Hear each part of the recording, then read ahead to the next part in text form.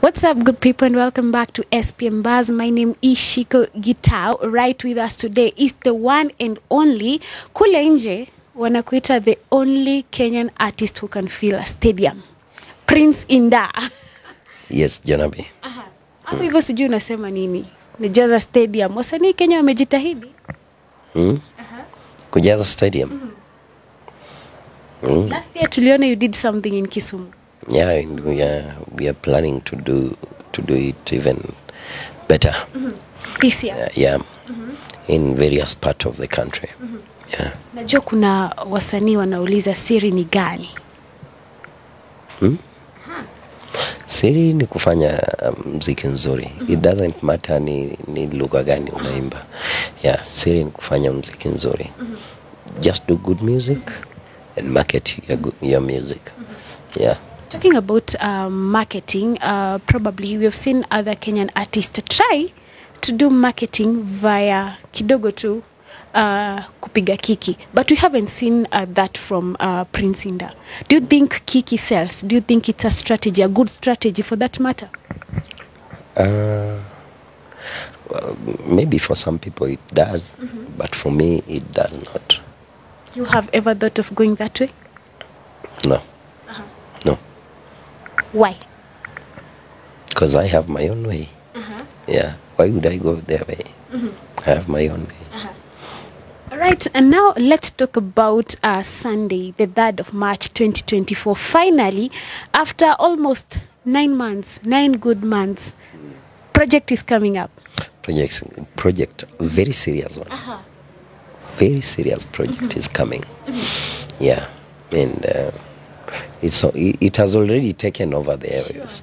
Yeah, and it has not been yet released.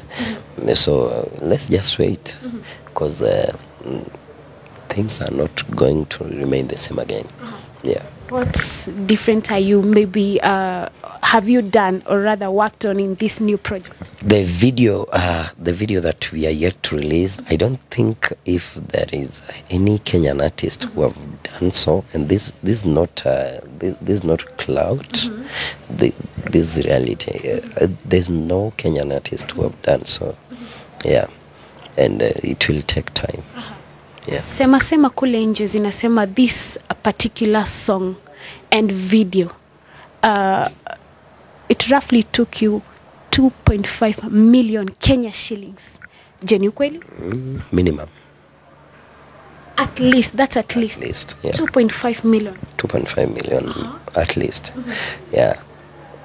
And if we add the miscellaneous, I think will hit 3.5. It will hit 3 million. Yeah.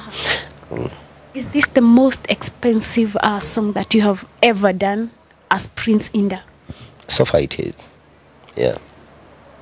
So far the most expensive. Labda unaweza tuambia ni aspect gani labda inaleta the fact that it's the most expensive?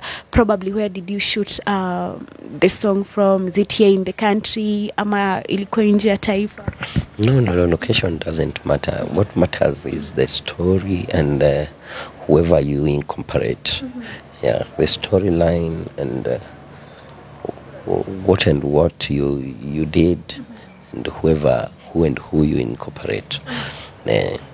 Looking at maybe this particular song, according to you, unadhani ni aspect gani ama ni nini ilikuwa like the most expensive thing? Dressing, shooting, audio? Of course, from the closet to the people who, actors and actresses who are there, and of course the director himself. Yeah. Who's the director? Daudi Anguka, the Oscar select. Yeah. Jamani, levels, new levels. Now let's talk about the break. Prince Indah, watu wengi wametaka kutaka kujua 9 months after the album. 9 whole months. What was happening? Why did you take that break? Because okay, the kind of music I do doesn't fade easily. And the fact that I'm releasing another song, it doesn't mean the other songs have faded. Sure. No. The kind of content I do, I can release a song today, and I'll release another one in 2 years' time, and I'll still be relevant. Yeah. You'll still be relevant. Relevant. Wow, timeless. Timeless. The kind of content we have is timeless. People resonate with them time to time. Yeah. So, are we expecting also after Sunday, are we expecting to have another long break? No, not really. But from now onwards, we want to put you guys on toes. Okay. Yeah. Back to back.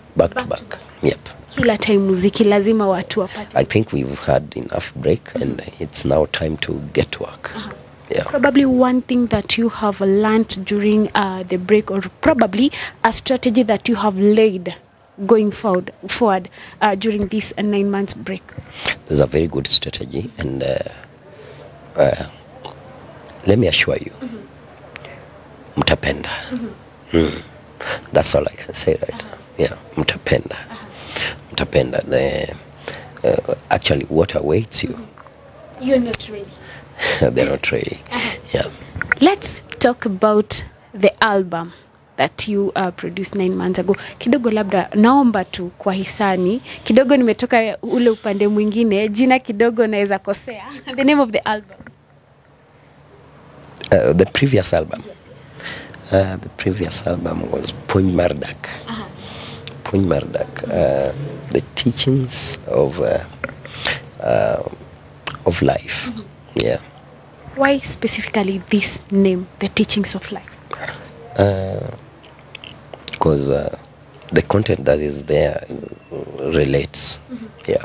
With life. Yeah, exactly. Now, maybe talking about this particular album, we also that we can say 95% of the songs are low songs. On the other hand, Prince Indah, you have audience from every part of this country. And we think probably you're still majoring in low songs. Why? Music has got no boundary. You see, in Kenya today, right now, everyone wants to do low songs. Why? Because there is something about low music. So many people love low music, and of course the other genre. But in simple terms, music has got no boundary. Any good music will sell, no matter the language. Any good music will sell. Have you ever probably had a thought of now trying to, I'm not saying that you don't incorporate people from other regions, but now fully going into doing, I would say, music that are not necessarily Luo, but I would say any other person can listen to, understand, apart from just vibing. Have you ever maybe thought of that? Of course. I have an unreleased song which I've not done fully in Luo. Yeah, and they're coming. Yeah. Talking about the album, I saw certain blogs, not one, not two, talking about the album, and in the comment section, you would not hungekosa like a comment, because a lot of people actually expected us to see a collabo in that album, especially from the one Bahati. But we've already done collabos with Bahati. Talking about maybe the album specifically. Okay. The album specifically was for Ohangla, was for that genre. And of course, if I must do a collab, I'll do an EP. Yeah. So in an EP, you will probably incorporate a collab. And so many other artists, yeah. Let's talk about this group of people who think probably there was a fallout between you and Bahati. No, I think I've never had that. I'm getting that for the first time. Are you guys planning now on your side, maybe this year, doing a collabo with Bahati? Why Bahati? I think I would say because, for example, looking at a song like Atiambo, it has over 20 million, is it 20 million or something, 26 million something on YouTube. Probably your chemistry, yeah. I have so many good chemistry with some other artists also. Yeah. So I'll do collab with any other artist, be it Bahati or any other artist. Yeah. You are open. I'm open. Yep. I have heard you talk about other genres of music, and of course the debate has been there online about maybe gengeton being the Kenyan type of music, like this probably would sell our country out there. He metoka Kenya. I don't know what you would say about that. Okay, everyone is entitled to his opinion. I'm not against Gengeton. There are those fans who are my fans, and they listen to Gengeton as well. Yeah. So what I'll say, let us do our best on what we are good at to make sure Kenyan music is out there. Yeah. What about the new taste, urban tone? We have others who think that. Urban tone. I've never heard of that. I can explain it to you. Okay. So this type of music, they do, so I would say, sample old songs, but now with new content. Do you think, because kuna wasanii ambao wanasema kidogo there's no originality in that, because first of all you have sampled someone else song into this, but on the other hand we are seeing them doing so well. Okay. You know, when it comes to music, there is something we call, when you sample an old song, it depends with the kind of audience you want. First of all, it brings that nostalgic feeling. Yeah, when you sample an old song, when someone listens to that song, he's like, no, I've heard this sound somewhere. Yeah. It brings that nostalgic feeling. So there's no crime in that, and there's nothing we are doing. You see, in this industry, there's nothing new we are doing. We borrow ideas everywhere, every now and then. So when it comes to art, it's about borrowing of ideas. Yeah. Would you be okay even urban tone artists sampled your song? Why not? I'm good. Yeah. You're very much okay with it? Very much okay. Yes. Oh wow. Sawa sawa. Let's talk about kidogo about the Kenyan music industry. Prince Indah, of course, you are among the top artists we have in our country. But a couple of weeks ago, you've had an issue with does music in our country really pay? Before I get to this particular question, do you think Kenyan music pays enough to artists compared to probably the work they put in? For example, your new song coming up this Sunday ilikukost 2.5 million. Kuna msanii atasema, will this song really give back this money? Do you think Kenyan music, the Kenyan music industry is paying enough to the artists? I don't think so. It does not. Yeah. Because I think our government, there's someone somewhere sleeping. Ama, there is someone somewhere stealing. Talking of someone somewhere stealing. Either of the two. Now, juzi, we also... There is someone somewhere stealing from the artist. Or there is someone somewhere sleeping in his work. A lot of artists think it's someone somewhere, probably stealing from Kenyans, because juzi, I think if it was not Kekobo, then it was Prims or something. They walitoa a list, the amount of money Kenyan artists got from MCSK and what they would have gotten if labda kungekuwa na hizi labda holes ambazo zinasemekana ziko. You saw that debate. I saw it. I don't know what you would say about it, because kila mtu, everyone is pointing a finger at MCSK. I don't want to point fingers, but what I can say, I'll repeat again. Is either there is someone somewhere stealing, or there is someone somewhere sleeping. Either of the two. Because I think we deserve better. What advice would you give to Kenyan artists now?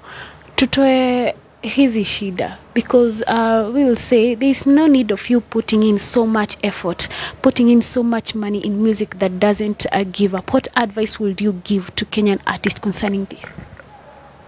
To Kenyan artists? I'll not advise Kenyan artists. What I can tell Kenyan artists is to continue working so hard. I'll advise Kenyan government. Let us put up a structure whereby every artist is able to monetize every coin that is generating, he or she is generating. Yeah, because artists are dying poor, while there are some people behind the curtains just eating on their shadows. Please, our government should come up with a very clear structure on how to help our artists. Yeah. Kama Indah, je, kuna time ushai feel, maybe a particular year specifically, that you felt you put in so much effort, but the returns were not so appealing? Yeah, there's always that point. There's always that point. Of course, there's always that a point where you feel like, no, I think I'm giving much that I'm taking, because you see, as an artist, we need to be motivated, really motivated, and not motivated that we are being given. No, let them stop stealing from us. Yeah. Talking about this point where you felt like you had put in more effort, but the returns are not so much appealing, what has that done to you, or rather to Prince Indah as an artist? Nothing but dragging you down. You have a specific year that you really felt, well, this one was a tough one? Oh, okay. Of course, those years when I was beginning, yeah, and it has been a journey. Yeah, it has been a journey. We learn the hard way. Yeah. Wow. As we wind up, maybe Prince Indah, you can tell us, or rather talk to your fans. Sijui 2024 umewapangia nini? Another album coming up, another EP coming up, singles all through. Mipango ni gani? 2024. 2024 is hotter, more hotter than any other year you've heard of Prince Indah. Yeah. That's all you can say about 2020. Expect fire and nothing less. Talking about that, inasemekana kwamba probably you guys are working on something with Sauti Sol. Not sure whether it's the Sauti Sol as a group, like we knew a specific artist from the previous Sauti Sol. Where did you get that? Kwetu kazi lazima tunasema kule. Tunaza ndani. Yeah, okay. Probably we are planning, and God willing, we might surprise East Africa, and of course the world. Yeah. With the whole Sauti Sol crew or a specific artist? I don't know. Wow. You're not revealing anything. Let's keep on praying for the good health, and let's keep on being alive. Yeah. All right. Let's keep on being alive. Remember to stay tuned because, of course, this Sunday, the 3rd of March 2024, after 9 months, finally, Prince Indah anatunga. Ebu tuambie, kuna yule labda, of course, umetoa trailer palivo kwenye YouTube. Yeah. Jina ya ngoma? Jaduong. Jaduong. Yule msichana wa mzee. Yeah. You've heard it yourself. Palivo kwenye YouTube this Sunday, we have an upcoming project by Prince Indah. Thank you so much for your time. Thank you. And huu mwaka jamani watu hawakai sana. Hiyo tumeagree. No extra break.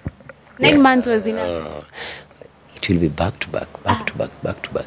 Hadi nyinyi ndio mseme, "Ai, jameni. Imetosha." We won't give you a break this time round. Yeah. All right, guys, you've heard it yourself from Prince Indah. Thank you so much for watching this video.